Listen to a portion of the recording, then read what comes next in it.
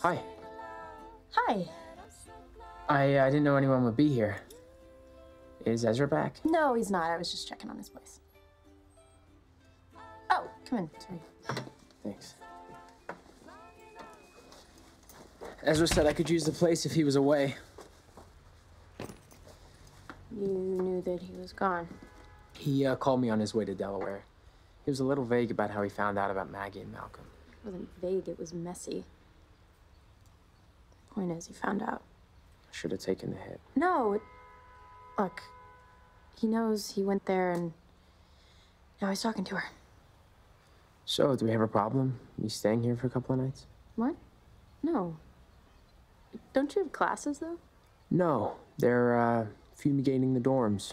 First time since the Clinton administration.